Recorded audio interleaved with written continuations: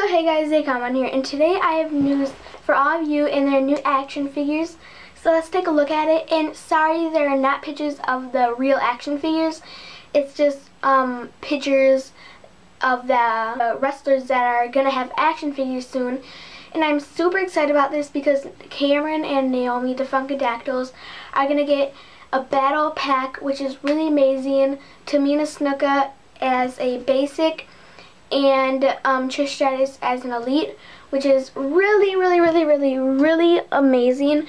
I think Cameron and Naomi deserve a figure, as well as Trish with the elite, and so does Tamina. But yes, I just wanted to show you guys that, and thank you guys for watching it, and don't forget to comment and subscribe. Bye guys.